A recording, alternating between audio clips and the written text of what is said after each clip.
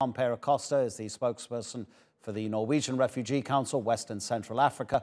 We've re-established contact with the DRC's capital, Kinshasa. Tom, how serious is this situation in terms of the requirements of these displaced people?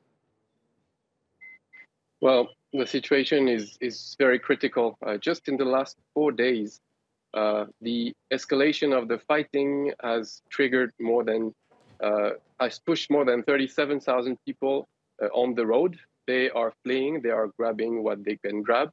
And now they are settling in churches and in school away from the fighting. They don't have anything to eat, they don't have anything to drink. We have already reports of dehydration and diarrhea among children.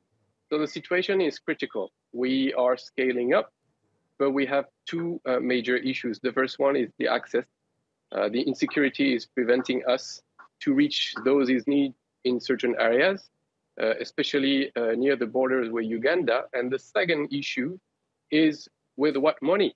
The humanitarian response in Congo is critically underfunded years after years. This year, we don't even have 10% of the money needed to answer to the need.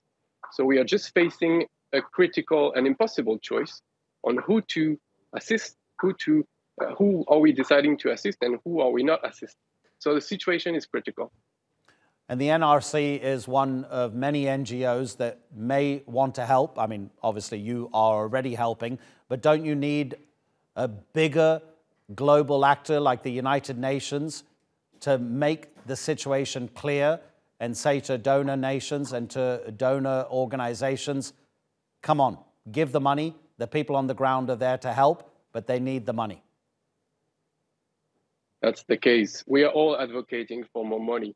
International NGOs like NRC, IRC, the United Nations, we are all calling out for more money.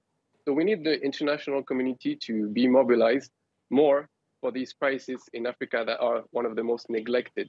We also need a regional state in the area and the armed actors in the country to come up to an agreement to find peaceful solution.